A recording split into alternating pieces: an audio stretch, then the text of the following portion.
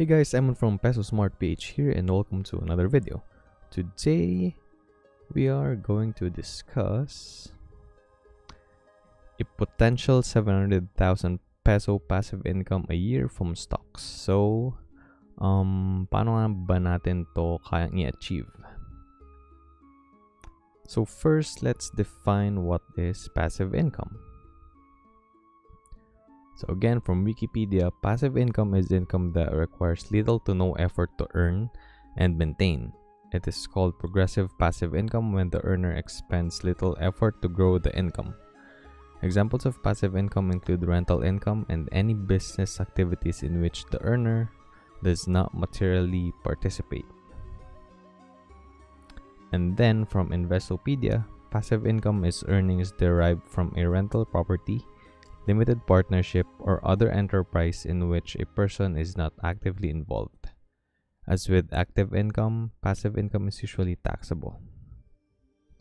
Portfolio income is considered passive income by some analysts, so dividends and interest would therefore be considered passive.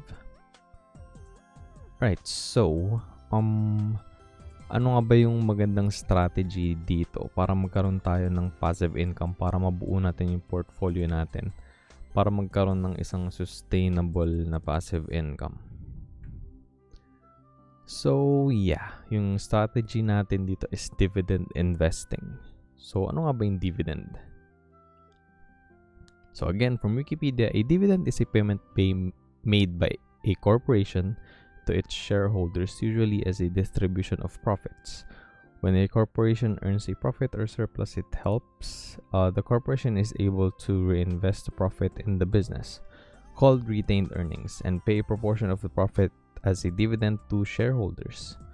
So it's basically like giving back, like the businesses that you invested in are giving back to you, and they're sharing their profits to you. Kasi like when you invest to them, it's like you're giving them money so that they can spend that on their efforts to maybe develop a new product, for maybe advertising, something like that.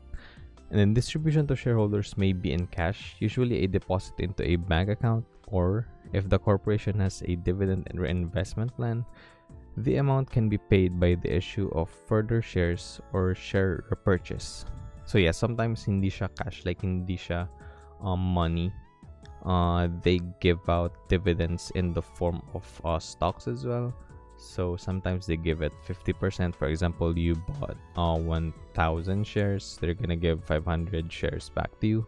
I mean, that's a good thing as well. Maganda yun. And sometimes it's 100%. So yeah, yun yung like best deal. Sometimes because, for example, bumili ka ng 1,000 shares like from DMC, and then they give out a dividend na 100%. So, yung 1,000 shares magiging 20,000 shares. So, that's really good. And then, when dividends are paid, shareholders typically must pay income taxes, and the corporation does not receive a corporate income tax deduction for the dividend payments.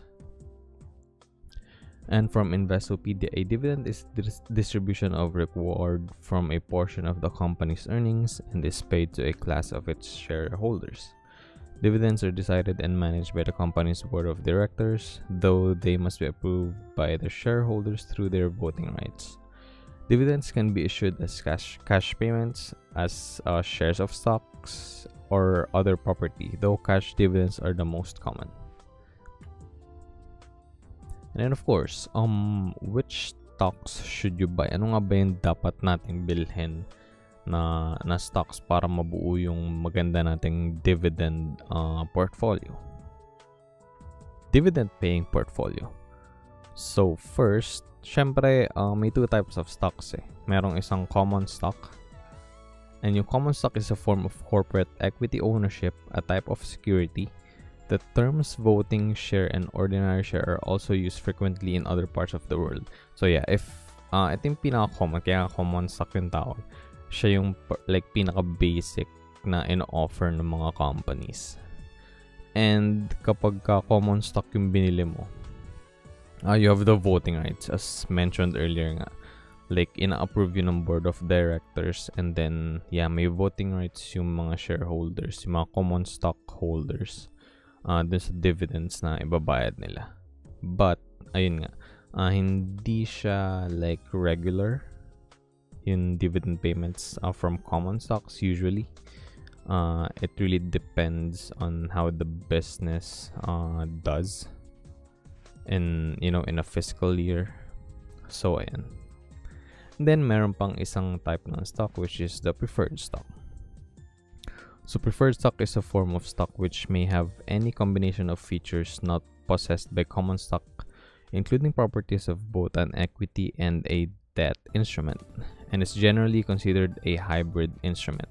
So yeah, basically may parang callability period yung preferred stock. For example, like may terms yan, usually binibigay ng companies like 5 years, 10 years, and then like iba-buyback nila yun sa inyo sa original price na kung magkano nyo siya binili. But like yung niya, yung interest rate niya, I mean not really interest rate, but like yung binibigay nilang dividends, yung dividend yield, dividend percentage is around 7 to 8%, and yeah, that's really good. And then here we are. So ito yung screenshot from Pesobility. So here we're looking at the highest the stocks that has the highest dividend yields compared to their current prices. So 2018 pa to, so it's not that accurate, but we're just gonna use this for reference kasi November na, so maglalabas na sila ng panibagong like computations and percentages kasi yeah, nagbigay na rin ng halos lahat ng companies ng dividends this 2019 since yeah, mag-end na rin yung year. But yeah, as you can see here, may isa lang preferred stock dito, yung SMC2C, San Miguel Corporation Series 2 preferred stock. So yung binibigay ng dividends is 6 pesos per share every year. It's divided into 4, so that's quarterly. So 1.5 pesos siya per quarter. So that's like a 7.72% dividend yield. So last traded price niya is 77.75. So yeah, divide nyo lang yun, like 6 pesos divided by 7.75, and yeah, makuha nyo yung 7.72% na dividend yield. Then we have here SPC Power Corporation, 9% yung dividend yield niya. These are common stocks na, by the way.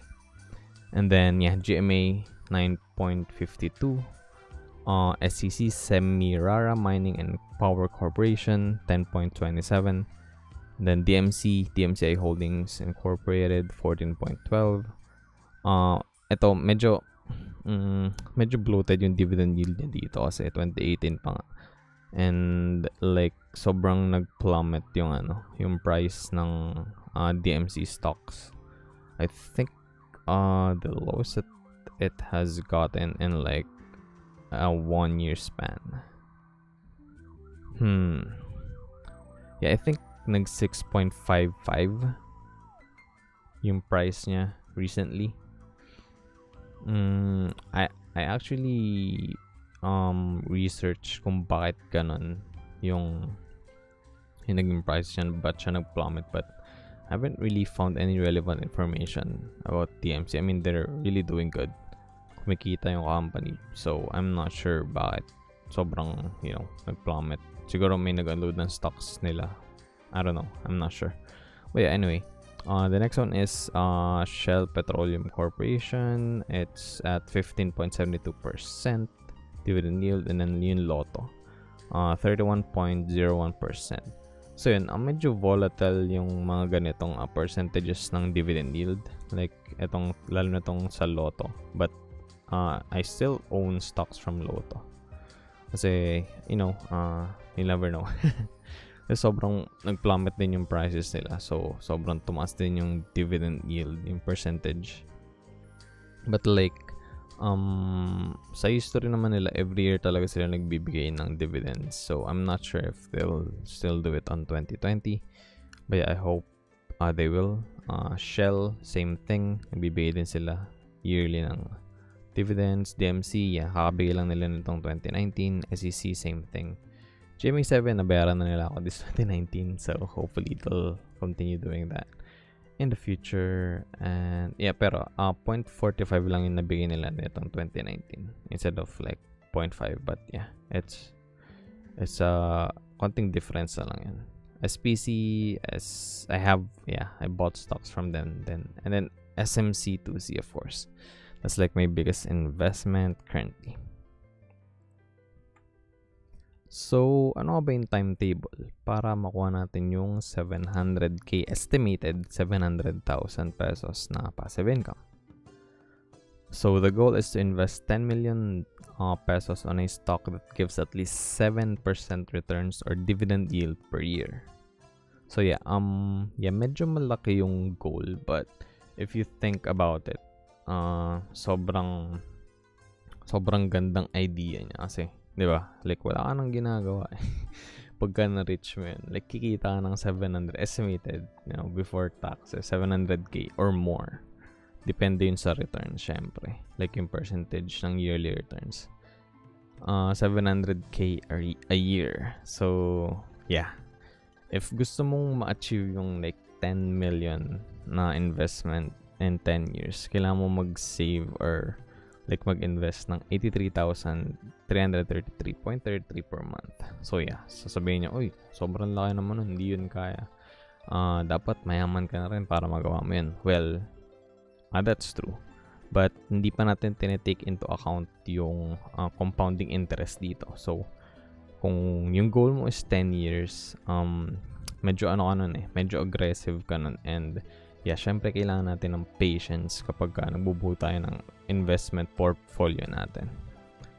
But yeah, gusto ko lang ilagay dito para makita natin yung actual figures and kung feasible ba siya sa current situation nyo and sa current, target nyo na timetable. And if 20 years, of course, half lang nun, 41,666.67 per month. And 30 years, 27,000 per month. And then 40 years, yun naman yung kalimitan na duration na gusto natin. Kasi like, retire tayo like at around 60 plus. Well, that really depends on your preferences. Pero ayun, yun yung like common. So, 20,000 per month para ma-achieve yun. For example, nag-start ka at 20 years old. So, by 60, kung 20k na i-invest mo every month, magkaroon ka na ng income na 700k a year without you doing anything. So yeah, once you've reached a 10 million peso goal, you'll receive approximately 700,000 pesos per year without doing anything. Yeah, gusto kong reiterate yun, without doing anything. Papasok na lang yun sa sa account mo. Depende dun sa syempre sa stocks na binili mo, kung yearly ba, kung quarterly ba, diba? I think as far as I know, walang monthly nagbibigay ng what do you call this, ng dividends sa Philippines. But yeah, correct me if I'm wrong, but yeah, based on my research, wala akong nakita. Quarterly lang kalimitan, and of course yearly. Minsan like bi-yearly, so yeah, twice a year. But those are like special cases. Lalo na pag nagbibigay ng special dividend payments yung mga companies. So okay, isa pang magandang question is, why would you invest 10 million pesos when you have it, when you can spend it instead? You know, di ba? Like, malaki na yung 10 million. Pwede ka nang bumili ng kotse, pwede ka nang bumili ng bahay, pwede ka nang bumili ng condo, marami ka nang pwede bumili nun, pwede ka nang mag-travel. So, unang-una, 700,000 pesos per year is a lot of money. And that's 58,000 estimated per month without doing anything. Like, I'm not sure kung magkano yung like na-receive from Social Security, SSS.